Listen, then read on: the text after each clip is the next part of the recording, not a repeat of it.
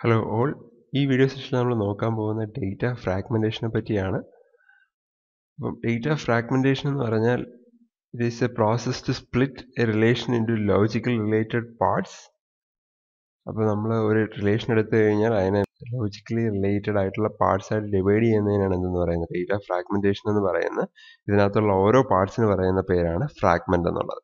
Okay, അപ്പോൾ നമ്മൾ ഈ ഡേറ്റ ഫ്രാഗ്മെന്റേഷൻ എന്ന് പറയുന്നത് നമ്മൾ പാരലൽ ഡേറ്റാബേസിന് പഠിച്ച ഡേറ്റ പാർട്ടീഷനിങ് പോലെ തന്നെ ആണ്. ഓക്കെ, അപ്പോൾ ഇതിനകത്ത് ഒരു റിലേഷൻ എന്ന് പറയുന്നത് 3 രീതിയിൽ നമുക്ക് ഫ്രാഗ്മെന്റ് ചെയ്യാൻ പറ്റും. അതിൽ ഒന്നെന്ന് പറയുന്നത് ഹൊറിസോണ്ടൽ ഫ്രാഗ്മെന്റേഷൻ, രണ്ടെന്ന് പറയുന്നതാണ് വെർട്ടിക്കൽ ഫ്രാഗ്മെന്റേഷൻ, മൂന്നെന്ന് പറയുന്നതാണ് ഹൈബ്രിഡ് അല്ലെങ്കിൽ മിക്സ്ഡ് ഫ്രാഗ്മെന്റേഷൻ എന്ന് പറയുന്നത്. ഈ ഹൊറിസോണ്ടലിന്റെ വെർട്ടിക്കലിന്റെ ഒരു കോമ്പിനേഷനാണ്. ഓക്കെ, അപ്പോൾ നമുക്ക് ആദ്യം ഹൊറിസോണ്ടൽ ഫ്രാഗ്മെന്റേഷൻ എന്താണെന്ന് നോക്കാം. ഇപ്പോൾ ഹൊറിസോണ്ടൽ ഫ്രാഗ്മെന്റേഷൻ എന്ന് പറഞ്ഞു കഴിഞ്ഞാൽ നമുക്കൊരു എക്സാമ്പിളിലൂടെ അത് എന്താണെന്ന് നോക്കാം. അപ്പോൾ ഇതിനകത്ത് എന്ന് പറഞ്ഞു കഴിഞ്ഞാൽ നമുക്കിപ്പോൾ ഒരു 3 സൈറ്റ് ഉണ്ടെങ്കിൽ സാധാരണഗതിയിൽ നമ്മൾ ഒരു ടേബിൾ എടുക്കുകയാണെങ്കിൽ അതിനകത്ത് എല്ലാ എംപ്ലോയീസിൻ്റെ ഡീറ്റെയിൽസും ആണ് വരുന്നത്. ഓക്കെ, ഇവിടെ നമ്മൾ എന്താ ചെയ്തിരിക്കുന്നതെന്ന് പറഞ്ഞു കഴിഞ്ഞാൽ നമ്മൾ ഹൊറിസോണ്ടൽ ഫ്രാഗ്മെന്റേഷനകത്ത് എപ്പോഴും നമ്മൾ സെലക്ട് ഓപ്പറേഷനാണ് എടുക്കുന്നത്. എന്ന് പറഞ്ഞു കഴിഞ്ഞാൽ നമ്മൾ ഒരു കണ്ടീഷൻ ബേസ് ചെയ്തിട്ട് ആ കണ്ടീഷൻ സാറ്റിസ്ഫൈ ചെയ്യുന്ന ടപ്പിൾസിന് ഒരു പർട്ടിക്കുലർ സൈറ്റിലായിട്ടാണ് ഇടുന്നത്. ഫോർ എക്സാമ്പിൾ ഇവിടെ സൈറ്റ് 1ൽ നമ്മൾ എടുത്തിരിക്കുന്ന ഒരു select ഓപ്പറേഷനാണ് select branch like Trivandrum of this relation. Okay, അപ്പോൾ ട്രിവാൻഡ്രത്തുള്ളവരെല്ലാം സൈറ്റ് 1ൽ വന്നു, എറണാകുളത്തുള്ളവരെല്ലാം സൈറ്റ് 2ൽ വന്നു, മുംബൈയിലുള്ളവരെല്ലാം സൈറ്റ് 3ൽ വന്നു. അപ്പോൾ ഇങ്ങനെ ഒരു കണ്ടീഷൻ ബേസ് ചെയ്ത് നമ്മൾ ഇതിനകത്തുള്ള റെക്കോർഡ്സ് സെലക്ട് ചെയ്ത് എടുത്താണ് നമ്മൾ ഫ്രാഗ്മെന്റ് ചെയ്യുന്നതെങ്കിൽ അത് നമ്മൾ ഹൊറിസോണ്ടൽ ഫ്രാഗ്മെന്റേഷൻ എന്ന് പറയും. ഓക്കെ, അപ്പോൾ നമ്മൾ ഇതുപോലെ ഹൊറിസോണ്ടൽ ഫ്രാഗ്മെന്റ് ചെയ്യുമ്പോൾ അതിനകത്ത് പ്രൈമറി കീയും അതുപോലെ തന്നെ ഫോറിൻ കീ എല്ലാം വരുന്നുണ്ടെങ്കിൽ അത് നമ്മൾ ഡിറൈവ്ഡ് ഹൊറിസോണ്ടൽ ഫ്രാഗ്മെന്റേഷൻ എന്നൊക്കെ പറയും. ഓക്കെ, അപ്പോൾ ഇവിടുത്തെ നമ്മൾ കണ്ടീഷൻ എന്ന് പറഞ്ഞാൽ അടുത്തൊരു കാര്യം എന്ന് വെച്ചാൽ ഇവിടെ നമ്മൾ കണ്ടീഷൻ നോക്കിയപ്പം ബ്രാഞ്ച് ലൈക്ക് എറണാകുളം അങ്ങനെയൊക്കെയാണ് നമ്മൾ നോക്കിയത്. ഒരൊറ്റ കണ്ടീഷനാണ് നോക്കിയത്. നമുക്ക് വേണമെങ്കിൽ മൾട്ടിപ്പിൾ കണ്ടീഷൻസ് നോക്കാം. അതിൽ നമുക്ക് ഓരോ അല്ലെങ്കിൽ ആൻഡ് ഉപയോഗിച്ച് മൾട്ടിപ്പിൾ കണ്ടീഷൻസ് ആഡ് ചെയ്യാൻ പറ്റും. ഓക്കെ, അപ്പോൾ നമ്മൾ പറഞ്ഞ പോലെ ഇതിൻ്റെ റെപ്രസെൻറ്റേഷൻ എന്ന് പറഞ്ഞു കഴിഞ്ഞാൽ നമ്മളെപ്പോഴും ഒരു സെലക്ട് ഓപ്പറേഷൻ വെച്ചിട്ടാണ് ചെയ്യുന്നത്. പിന്നെ ഇതിനകത്ത് ഒരു കംപ്ലീറ്റ് ഹൊറിസോണ്ടൽ ഫ്രാഗ്മെന്റേഷൻ എന്ന് പറഞ്ഞൊരു കോൺസെപ്റ്റ് ഉണ്ട്. അത് വേറെ ഒന്നുമല്ല, നമ്മൾ ഇതുപോലെ ഫ്രാഗ്മെന്റ് ചെയ്തിട്ട് ഹോൾ ടേബിള് എല്ലാ സ്ഥലത്തുമായിട്ട് എന്ന് വെച്ചാൽ എല്ലാ ടപ്പിളിനെ ഫ്രാഗ്മെന്റ് ചെയ്ത് അല്ലെങ്കിൽ ഒരു റിലേഷനകത്തുള്ള ടപ്പിൾസിനെ ഫ്രാഗ്മെന്റ് ചെയ്ത് ആ ഫ്രാഗ്മെന്റ്സ് എന്ന് പറയുന്നത് നമ്മൾ എല്ലാ സൈറ്റിലുമായിട്ട് ഇടുകയാണ്. ഓക്കെ, അപ്പോൾ ഇവിടെ നമ്മളിപ്പം എന്താണ് ഒരു 7 പേര് ആൾക്കാരുണ്ട്. ആ 7 പേര് നമ്മൾ എന്ത് ചെയ്തു, നമ്മൾ 3 ഫ്രാഗ്മെന്റ്സ് ആക്കി മാറ്റി. അപ്പം നമ്മൾ ഒരു ടേബിളിനകത്തുള്ള എല്ലാ ആൾക്കാരെയും ഫ്രാഗ്മെന്റ്സ് ആക്കിയതുകൊണ്ട് നമുക്ക് ഇതിനെ കംപ്ലീറ്റ് ഹൊറിസോണ്ടൽ ഫ്രാഗ്മെന്റേഷൻ എന്ന് പറയാം. ഓക്കെ, ഇനി അടുത്തുള്ളതാണ് എന്തെന്ന് പറയുന്നത്. അപ്പം നമ്മൾ പറഞ്ഞായിരുന്നു നമ്മൾ ഹൊറിസോണ്ടൽ ഫ്രാഗ്മെന്റേഷൻ പറയുമ്പോൾ അതിനകത്ത് കുറേ കണ്ടീഷൻ C1 C2 C3 എന്നൊക്കെ നമ്മൾ പറഞ്ഞായിരുന്നു. ഇനി നമ്മൾ ഈ C1 or C2 or C3 എന്ന് പറഞ്ഞ എല്ലാ കണ്ടീഷനും എടുത്തു കഴിഞ്ഞാൽ നമുക്ക് എന്താ ഈ ഹോൾ ടേബിൾ തന്നെ തിരിച്ച് കിട്ടുകയാണെങ്കിൽ നമുക്ക് അതിനെ കംപ്ലീറ്റ് ഹൊറിസോണ്ടൽ ഫ്രാഗ്മെന്റേഷൻ എന്ന് പറയാം.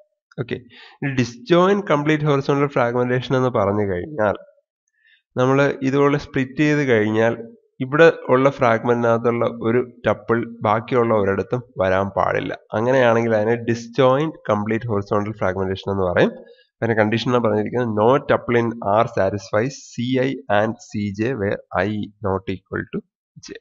ഓക്കെ, നമ്മൾ ഇങ്ങനെ എടുത്തു കഴിഞ്ഞാൽ എറണാകുളം ബ്രാഞ്ച് വരുന്നവർ വേറെ ഒരു സൈറ്റിൽ വരാൻ പാടില്ല, ഒരു പർട്ടിക്കുലർ സൈറ്റിൽ മാത്രമേ വരാൻ പാടുള്ളൂ. അതിനാണ് നമ്മൾ എന്തെന്ന് പറയുന്നത് ഡിസ്ജോയിന്റ് കംപ്ലീറ്റ് ഹൊറിസോണ്ടൽ ഫ്രാഗ്മെന്റേഷൻ എന്ന് പറയും. നമ്മൾ ഇതുപോലെ ഹൊറിസോണ്ടൽ ഫ്രാഗ്മെന്റ്സ് ആക്കിയാൽ തിരിച്ച് അതിനെ പഴയ ടേബിൾ ആക്കണമെങ്കിൽ നമ്മൾ ഉപയോഗിക്കുന്നത് യൂണിയൻ ആയിരിക്കും.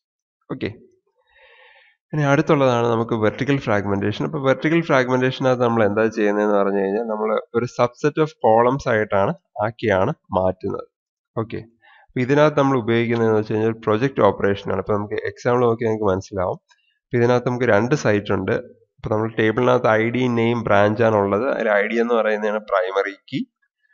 അപ്പോൾ നമ്മൾ എന്താ ചെയ്യുന്നത് വെച്ച് കഴിഞ്ഞാൽ സൈറ്റ് 1ൽ IDയും കറസ്പോണ്ടിങ് ബ്രാഞ്ചുമായിട്ടിട്ടു, സൈറ്റ് 2ൽ IDയും നെയിമുമായിട്ടിട്ടു. ഇവിടെ ഒരു ശ്രദ്ധിക്കേണ്ട ഒരു കാര്യം എന്ന് വെച്ച് കഴിഞ്ഞാൽ എല്ലാ സ്ഥലത്തും നമ്മുടെ പ്രൈമറി കീ വേണം, എന്നാൽ മാത്രമേ തിരിച്ച് നമുക്ക് റീകൺസ്ട്രക്ട് ചെയ്ത് എടുക്കാൻ പറ്റത്തുള്ളൂ. ഓക്കെ, അപ്പോൾ ഈ ടൈപ്പ് ഓഫ് ഫ്രാഗ്മെന്റേഷൻ നമ്മൾ വെർട്ടിക്കൽ ഫ്രാഗ്മെന്റേഷൻ എന്ന് പറയുന്നത്. അപ്പോൾ നമുക്ക് ഇതിൻ്റെ റെപ്രസെൻറ്റേഷൻ നോക്കാം. അപ്പോൾ നമ്മളിതിനെ പ്രൊജക്റ്റ് വെച്ചിട്ടാണ് റെപ്രസെന്റ് ചെയ്യുന്നത്. Project LI of R, where LI is the ഏതൊക്കെ ആട്രിബ്യൂട്ട്സ് വേണമെന്നുള്ളതാണ് പറയുന്നത്. ഓക്കെ, ഇനി കംപ്ലീറ്റ് വെർട്ടിക്കൽ ഫ്രാഗ്മെന്റേഷൻ എന്ന് പറഞ്ഞാൽ വേറൊന്നുമല്ല, നമുക്കിപ്പം കുറെ വെർട്ടിക്കൽ ഫ്രാഗ്മെന്റ്സ് ഉണ്ട്. അതിനകത്ത് L1 ആട്രിബ്യൂട്ട്സ് ഉണ്ട്, L2 ആട്രിബ്യൂട്ട്സ് ഉണ്ട്, LN ആട്രിബ്യൂട്ട്സ് ഉണ്ട്. അങ്ങനെ നമ്മൾ എടുത്തു കഴിഞ്ഞാൽ എന്ത് പറയും, ഇതെല്ലാം നമ്മളെ ടേബിളിനകത്ത് വരുന്ന എല്ലാ ആട്രിബ്യൂട്ട്സും വരണം. പിന്നെ ഓരോ ഫ്രാഗ്മെന്റ്സിന്റെ കൂടെ ഒരു പ്രൈമറി കീയും കൂടെ കാണും. ഓക്കെ, അപ്പോൾ അതാണ് ഇവിടെ പറഞ്ഞിരിക്കുന്നത്. L1 യൂണിയൻ L2 എന്ന് പറഞ്ഞ എല്ലാ ആട്രിബ്യൂട്ട്സിന്റെ യൂണിയൻ എടുത്തു കഴിഞ്ഞാൽ ഈ റിലേഷന്റെ എല്ലാ ആട്രിബ്യൂട്ട്സ് കിട്ടുകയും വേണം. ഇനി ഇതിന്റെ എല്ലാം ഇന്റർസെക്ഷൻ എടുത്തു കഴിഞ്ഞാൽ നമുക്ക് പ്രൈമറി കീ മാത്രമേ കിട്ടാൻ പാടുള്ളൂ. ഓക്കെ, അപ്പോൾ അതിനാണ് നമ്മൾ കംപ്ലീറ്റ് വെർട്ടിക്കൽ ഫ്രാഗ്മെന്റേഷൻ എന്ന് പറയുന്നത്. ഓക്കെ, ഇനി നമുക്ക് ഇതുപോലെ വെർട്ടിക്കലായിട്ട് ഫ്രാഗ്മെന്റ് ചെയ്ത ടേബിൾസിനെ കമ്പൈൻ ചെയ്തെടുക്കണമെങ്കിൽ നമ്മളൊരു ജോയിൻ ഓപ്പറേഷൻ ആയിരിക്കും ചെയ്യുന്നത്. ഓക്കെ, അപ്പോൾ ഇത്രയും കാര്യങ്ങൾ നിങ്ങൾ ഓർത്തിരിക്കുക. ഇനി അടുത്തുള്ളതാണ് ഈ മിക്സഡ് ഹൈബ്രിഡ് ഫ്രാഗ്മെന്റേഷൻ എന്ന് പറയുന്നത്. അപ്പോൾ ഈ ഹൈബ്രിഡ് അല്ലെങ്കിൽ മിക്സഡ് ഫ്രാഗ്മെന്റേഷൻ എന്ന് പറയുന്നത് it is A combination of vertical and horizontal fragmentation.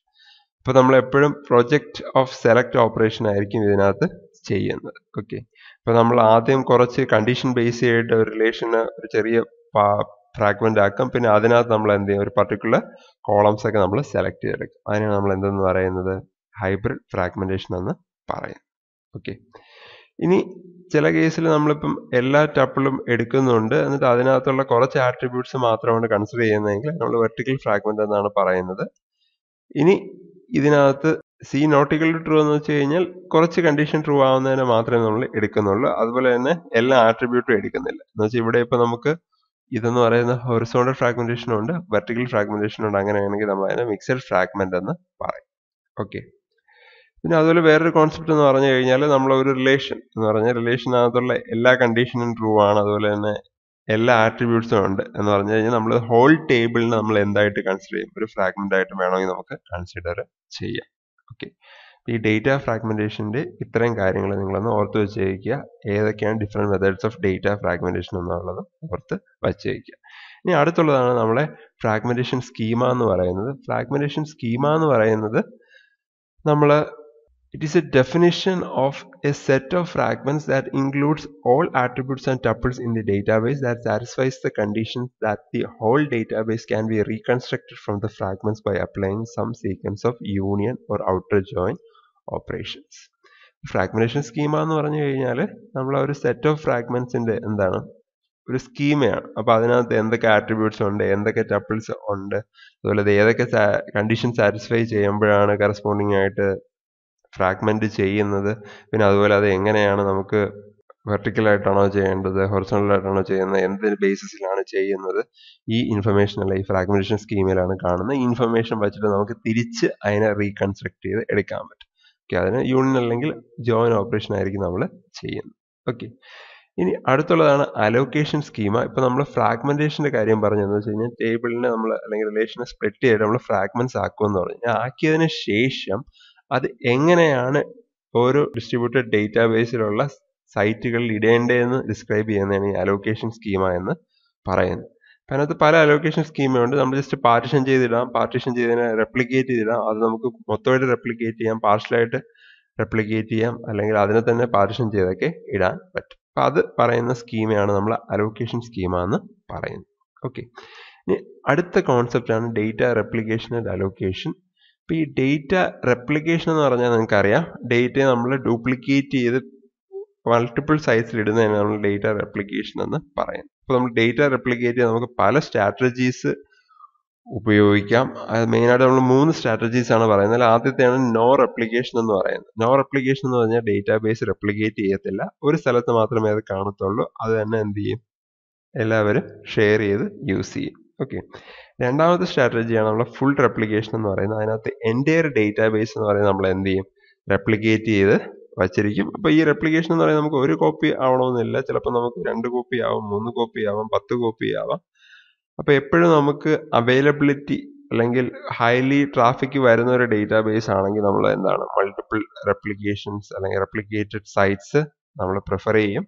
അപ്പം നമ്മൾ ബേസിക് ആയിട്ട് റെപ്ലിക്കേഷൻ കൂടെ നമ്മുടെ അവൈലബിലിറ്റി കൂടും, അതുപോലെ തന്നെ റിലയബിലിറ്റി കൂടും. പിന്നെ ഉള്ള ഡിസഡ്വാൻറ്റേജ് എന്ന് വെച്ച് കഴിഞ്ഞാൽ നമ്മൾ എപ്പോഴും ഈ ഒരു റെപ്ലിക്കേറ്റഡ് ഡേറ്റ മോഡിഫൈ ചെയ്യുമ്പോൾ കുറേ പ്രോട്ടോകോൾസ് ഒക്കെ ഇംപ്ലിമെൻറ്റ് ചെയ്യേണ്ടി വരും. ഓക്കെ, അപ്പോൾ ഡേറ്റ മാനേജ്മെൻറ്റ് കുറച്ചും കൂടി ഡിഫിക്കൽട്ട് ആകും. ഓക്കെ, അതാണ് ഒരു ഡിസഡ്വാൻറ്റേജ് എന്ന് പറയുന്നത്. പിന്നെ അടുത്തുള്ള റെപ്ലിക്കേഷൻ സ്ട്രാറ്റജിയാണ് പാർഷ്യൽ റെപ്ലിക്കേഷൻ എന്ന് പറയുന്നത്. ഈ പാർഷ്യൽ റെപ്ലിക്കേഷനകത്ത് നമ്മൾ കുറച്ച് പാർട്സ് മാത്രമേ എന്ത് ചെയ്യത്തുള്ളൂ, നമ്മൾ റെപ്ലിക്കേറ്റ് ചെയ്യത്തുള്ളൂ. അപ്പോൾ ചില ഫ്രാഗ്മെന്റ്സ് ആയിരിക്കും ഏറ്റവും കൂടുതൽ ആവശ്യം വരുന്നത്, അല്ലെങ്കിൽ ഏറ്റവും കൂടുതൽ ട്രാഫിക് വരുന്നത്. അപ്പോൾ അതായിരിക്കും നമ്മൾ എന്ത് ചെയ്യുന്നത്, റെപ്ലിക്കേറ്റ് ചെയ്ത് സൂക്ഷിക്കുന്നത്. ഓക്കെ, അപ്പോൾ ഈ പാർഷ്യൽ റെപ്ലിക്കേഷൻ്റെ പ്രശ്നം എന്ന് വെച്ച് കഴിഞ്ഞാൽ നമ്മളെപ്പോഴും പാർഷ്യൽ റെപ്ലിക്കേഷൻ ആണെങ്കിൽ ഒരു ഡേറ്റ ഡിസ്ട്രിബ്യൂഷൻ അല്ലെങ്കിൽ ഡേറ്റ അലോക്കേഷൻ എന്ന് പറഞ്ഞിട്ട് ഒരു കാര്യം നമ്മളെപ്പോഴും സ്റ്റോർ ചെയ്ത് വയ്ക്കണം. അത് വേറൊന്നുമല്ല, പാർഷ്യൽ റെപ്ലിക്കേഷൻ എന്ന് പറഞ്ഞു കഴിഞ്ഞാൽ ഫ്രാഗ്മെന്റ്സ് ആയിരിക്കും നമ്മൾ എന്ത് ചെയ്യുക, റെപ്ലിക്കേറ്റ് ചെയ്യുന്നത്. അപ്പം ഏതൊക്കെ ഫ്രാഗ്മെന്റ്സ് ആണ് റെപ്ലിക്കേറ്റ് ചെയ്തത്, എവിടെയൊക്കെയാണ് സ്റ്റോർ ചെയ്യുന്നുള്ള ഇൻഫർമേഷൻ നമ്മൾ എന്ത് ചെയ്യണം, എപ്പോഴും കീപ്പ് ചെയ്യണം. ഓക്കെ, അപ്പം അത് ആ ഡിസ്ട്രിബ്യൂട്ട് ചെയ്യുന്ന ആ ഒരു പ്രോസസ്സിന് നമ്മൾ ഡേറ്റ ഡിസ്ട്രിബ്യൂഷൻ അല്ലെങ്കിൽ ഡേറ്റ അലോക്കേഷൻ എന്ന് പറയുന്നത്. അപ്പോൾ അതിൻ്റെ ഒരു ഡീറ്റെയിൽസ് നമ്മൾ സ്റ്റോർ ചെയ്ത് വയ്ക്കണം. അപ്പോൾ അവിടെ നമ്മൾ ഈ മാനേജ്മെന്റ്, ഡേറ്റ മോഡിഫിക്കേഷൻ അങ്ങനെയുള്ള കാര്യങ്ങൾ വന്നു കഴിഞ്ഞാൽ കുറച്ചും കൂടെ കോംപ്ലക്സ് ആവും. ഓക്കെ, ഈ ഒരു partial റെപ്ലിക്കേഷൻ്റെ case.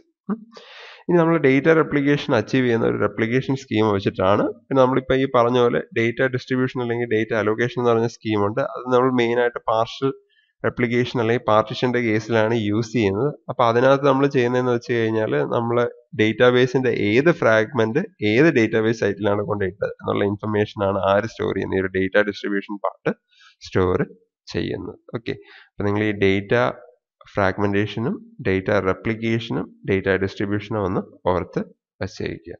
Okay, thank you.